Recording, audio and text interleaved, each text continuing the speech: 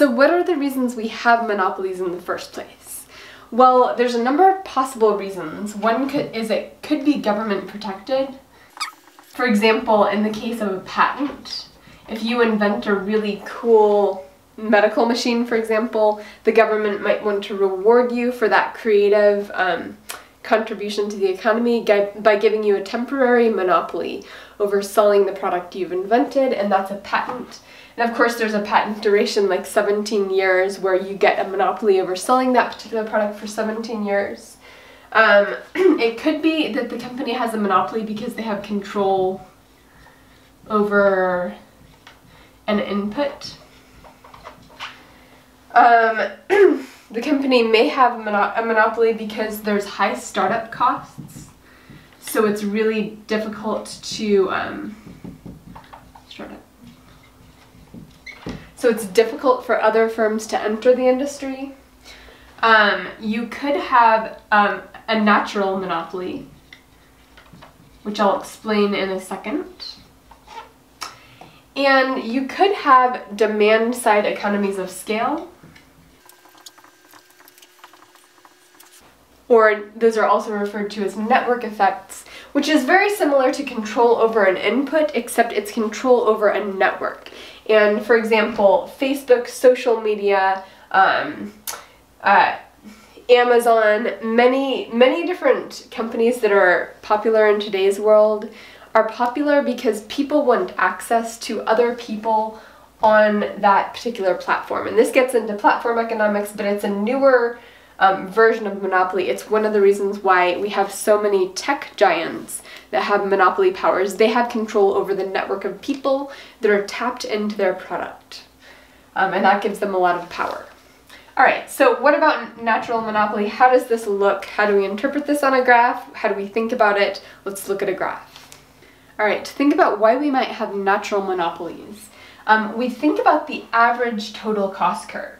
And when you look at this graph, which is figure 25.6 in the textbook, we've got quantity on the x-axis, but we can think of this as firm size or the scale of the firm. Like how big is each company that's producing these products? And we know that larger companies have advantages. They can sort of spread their costs of administration, they can spread their costs of janitorial staff. There's a lot of costs that they can spread across the products when they're a larger firm. We just know that bigger firms can produce things more cheaply for a variety of reasons. So for that reason, firms often have this factor where the bigger the firm is, the lower the average total cost. And eventually costs are going to go up if you've hired all of a particular type of input. Maybe you need scientists, or maybe you need some type of specialized worker. Eventually you're going to hire out all of those, and you're going to have to raise the wage really high to hire more of those. So eventually total costs are going to go up. But oftentimes the larger the company, the cheaper you can produce, and this is of course called economies of scale.